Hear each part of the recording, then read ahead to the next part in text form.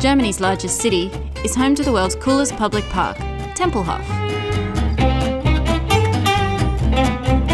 If you're in Berlin in the summer, you must visit Tempelhof.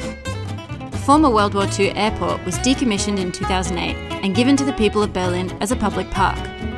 Once you get to the park, make sure to get yourself a bike. Cycling is definitely the best way to get around Berlin and is a must for a visit to Tempelhof. One of the coolest parts of the park is the garden.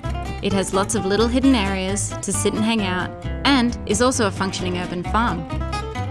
If you're lucky, you might run into Tempelhof mainstay Timo, who, for a small donation, will impart to you some of his life philosophy. You run into my perspective, short and fast, beside the dreams of our last night. And he might even write you a poem.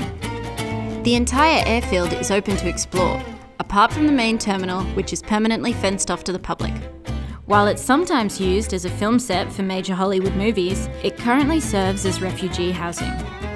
So when you get to Berlin, rent a bike, grab a beer, and kick back in what has got to be one of the best parks ever.